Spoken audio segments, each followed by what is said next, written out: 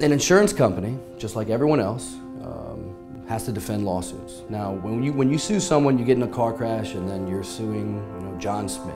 Well, really, you're suing him, but he's being represented by his insurance company. The defense is paid for by the insurance company. The insurance company is the one providing for payment for compensation.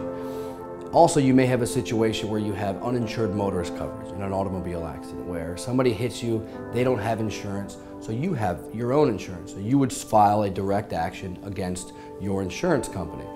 So really, almost every lawsuit, when you're in front of, and you see it in court, and you're in front of a jury, or if you're on jury duty, you see that they have representation from counsel, but really it's the insurance company that's running the show, whether that be the litigation and the defense for them. So the easy thing to say is you can sue an insurance company by filing a lawsuit. While they may not be the direct named party, they're the one behind the scenes kind of running everything, whether paying for the defense and ultimately for the compensation.